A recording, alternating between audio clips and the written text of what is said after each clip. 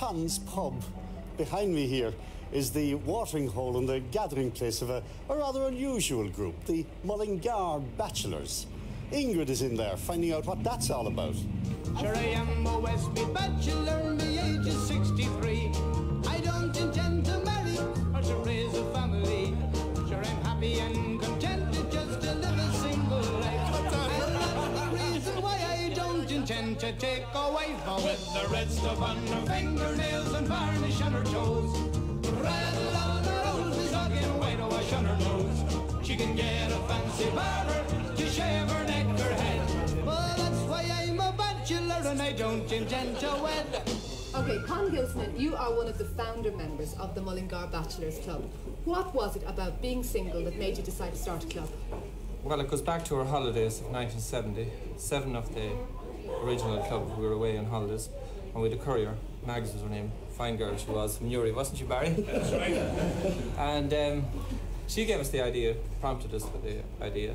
She had a brother, a member of the Newry Bachelors Club. We thought it was a wonderful idea. We'd go back home, get another 6, 7 guys who may be interested in forming a club. And was it just for the crack that you wanted to do it? Initially, yes. But when we got home and got our thoughts together, on a more serious note, 1981 being the year of the handicap, we decided we'd get 13, 14 lads together who would devote a little bit of their spare time to the needs of others. We formed the club on the 1st of January 1981 with 14 members, and we're non-political, non-sectarian. But you do a lot of fundraising? Yes, correct. We have about 5, 6 functions per year. And how much money have you raised? To date, £30,000. John O'Toole, you have committed the ultimate sin. You have had a disaster beyond compare for a bachelor, and you are getting married. Does this mean you have to leave the club? Yes, but before you go on to that, I must clarify, I'm one of 4, Ingrid, that I have.